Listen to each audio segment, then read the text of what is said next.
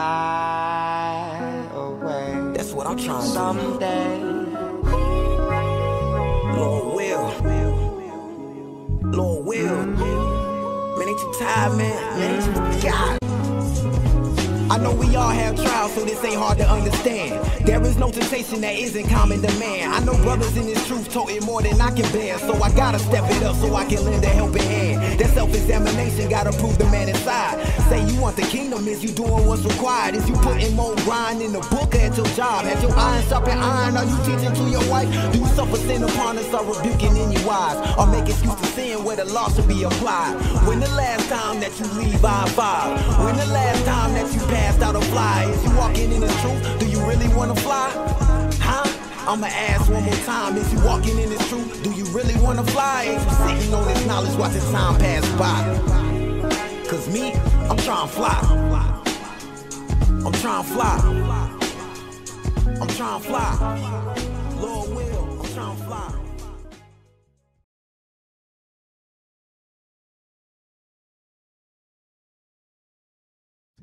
This is Officer Kimmy Will of Lionz Den Radio Show, and I'm with Tashira. Hey, y'all. Tashira. Okay, and we're in Orlando, Florida, and we're preparing for our next topic, which is white privilege.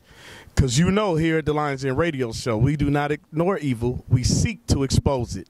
So, Tashira, we're talking about white privilege. Do white people have an advantage over us? They have a lot of advantages over us. Yes, they do. Okay. Name some of the advantages that you've seen in your life that they have over us. They can get money without working hard for it.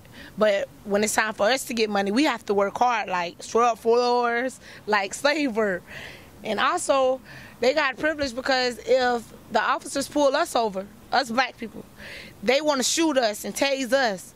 But if they pull over a white person, they just tell them that they're okay, or to just slow down and go ahead. But on the other hand, if it was us, it wouldn't be that easy. This coming show, we're going into white privilege. Omar, have you ever heard of white privilege? Not really. Not really? About it, but I don't have enough information about it. Okay. But I kind of have an idea about it. Okay, okay. So can I get a little bit of background from you? Do you mind? Sure. I mean, it's kind of racism, but not really a racism. It's something similar to it, or just kind of racism, but not like complete racism. Okay, so now let me ask you something. When you leave tonight to drive home, you drive? Okay, so when you leave to drive, do you worry about police jumping behind you and following you and like running your license plate? Oh, hell yeah, I do. Yes, really I do, because you know, they just sometimes stop you for no reason, and it happens a lot of time. It happens to almost a lot of people, almost every day, and that's something bothering me. I do worry all the time. Okay, you been pulled over lately? Yes, I did. In front of the store, actually, right here. Right here? Right here. Okay, okay. Okay. Shalom, this is Officer Kimmy Will of the Lionz Den Radio Show, and I'm here with Avanti. Avanti? Yeah. Okay. And we here at the Lionz Den Radio Show, our motto is we do not ignore evil, we seek to expose it. And the evil we're exposing this week's show is white privilege. Does white privilege really exist? Have you ever heard of white privilege? Yeah, but not mostly. Like, I heard certain things about it, but I ain't ever tuned in to pay nothing attention. You feel me? So. Okay. So, in your daily life, do you think white privilege has affected you at all? People I be around, yeah. Me, nah. Not really. I don't pay attention, being honest. Okay. You drive? Yes. You ever been followed or had your plates run or pulled over and you felt like it wasn't right for you to get pulled over? Yeah, but I ain't gonna lie. When the cops get on me, I hop out and run. You hop out and run? Yeah, I'm right. I don't got a license. Okay. Well, you drive? Yes. You ever been followed or had your plates run or pulled over and you felt like it wasn't right for you to get pulled over? Yeah, but I ain't gonna lie. When the cops get on me, I hop out and run. You hop out and run? Yeah, I'm right. I don't got a license. Okay. Avanti. Yeah. Now, you know we got to have a license, right? We got to obey the laws of the land, right? Yeah. Okay, okay. If a white man worked for 1 year, how much longer does it take a black woman to work to make the same amount of money? It might take us a long time. It might take us longer than a year. See, they can get it in a year. But it might take us a couple years to be able to do that. You're close. On average, Like 6 months. on average, it takes the black woman 20 months to make what it takes the white man 12 months to make. So you see there is a wage gap. And a lot of times, sisters are making more than brothers. So you see the wage gap between. So that is a white privilege, isn't it? You said about being pulled over. Have you ever heard of what happened to Sandra Bland happening to a white woman? No. It has never happened to a white woman. And if it has, then it's probably just a crazy boyfriend. It's nothing like the officers did it to her. Okay. How about, you remember Philando Castile? He had a gun, and he said he had a license to carry, and he went to show the officers, and the officers shot him. Does that happen to white people, as far as you know? It does not happen to white people. And if it has, then I need somebody to show me. Okay.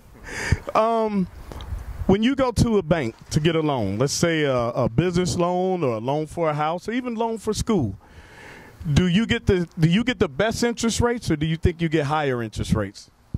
I believe I do get higher interest rates because it's just the way the bank is. Depends on the person that's taking the loan, but probably I will get higher interest. Okay, so you say you would probably get higher interest rates. Okay, let's say you had to go to the emergency room. Do you think you would have to wait a shorter time, a longer time, or equal time to anybody else that's in the emergency room?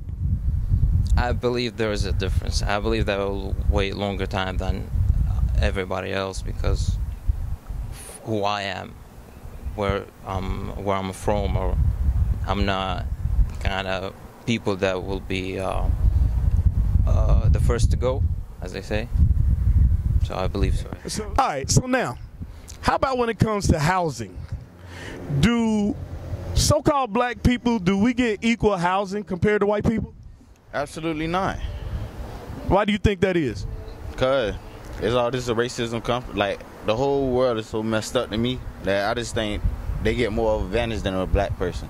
You know? You say they get an advantage? Yeah, absolutely.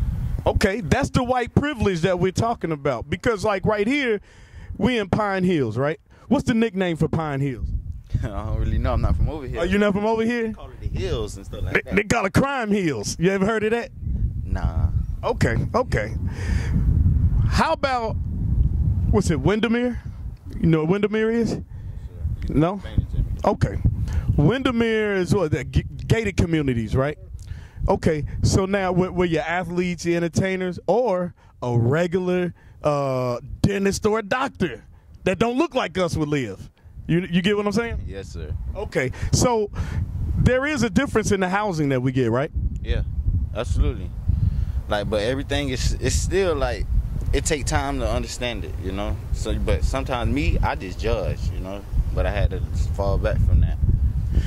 Okay, so I'm gonna ask you one more question, like I asked Omar. If you had to go to the ER, do you think that you would be seen sooner, longer, or the average time of anybody of another nation in the ER? Nah, it'd be a little longer.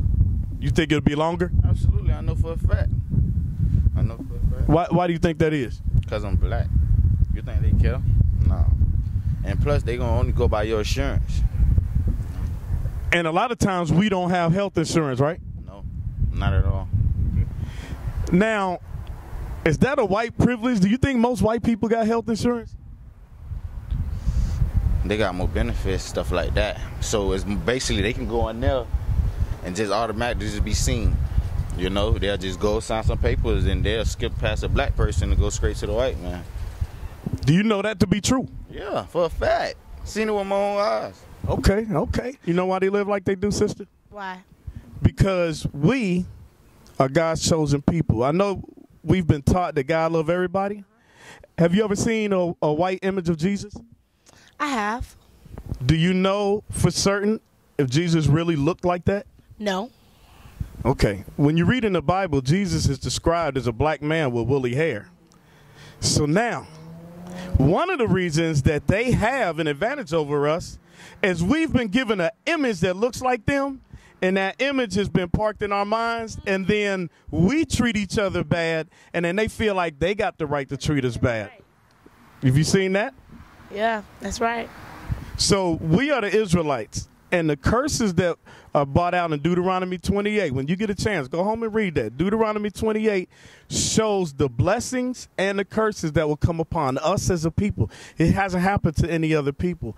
So, in closing, there is good news that when Christ returns, the big black man returns, the kingdom, like what we see now as the white man's kingdom, is going to come back to us when we repent as a people, and they will be our slaves. What do you think about that? I think I'd like to try that out. Well, you check that out, sister, all right? Deuteronomy 28. Again, this is Officer Kim Ewell, and I'm with Tashira. All right, and it's the Lion's Den radio show. Now they will see the treatment of God. We are not black men, we are the Israelites. That's right.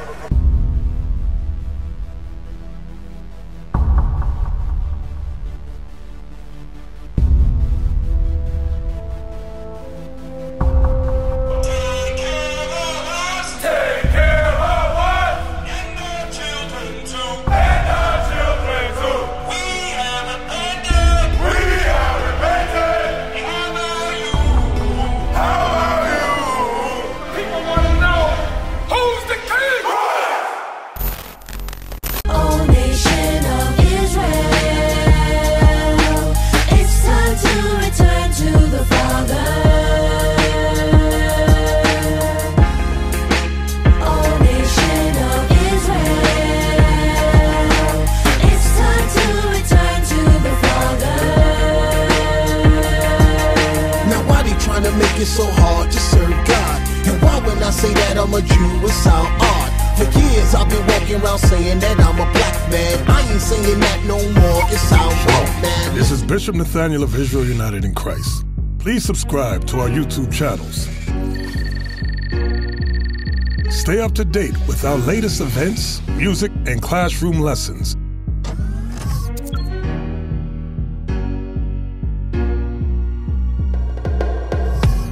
IUIC plans to continue visiting different countries where this gospel has not been preached before. IUIC needs your help in pushing this truth.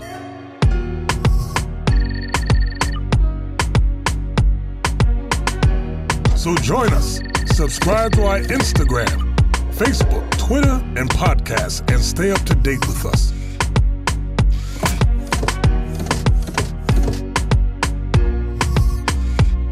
For more information, please visit www.israelunite.org.